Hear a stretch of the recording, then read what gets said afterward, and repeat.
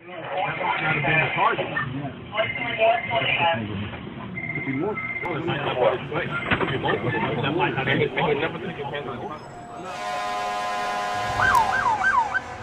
Approximately 7:20 this morning, we had a terror-related incident in the subway in the passageway between 42nd and 8th. Clear now! Clear now!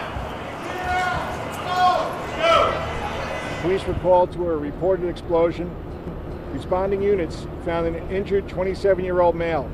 We've identified him as Ikayed Ullah. It was affixed to his person with a combination of Velcro and zip ties. The bomb squad is in the process now, along with the FBI Special Agent bomb technicians, of processing that crime scene with others.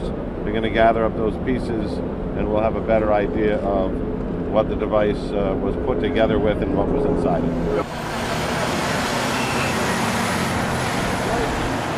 This was an attempted terrorist attack. Thank God the perpetrator did not achieve his ultimate goals. Choice of New York is always for a reason, because we're a beacon to the world, and we actually show that a society of many faiths and many backgrounds can work, and we show that democracy can work, and our enemies want to undermine that. The terrorists want to undermine that.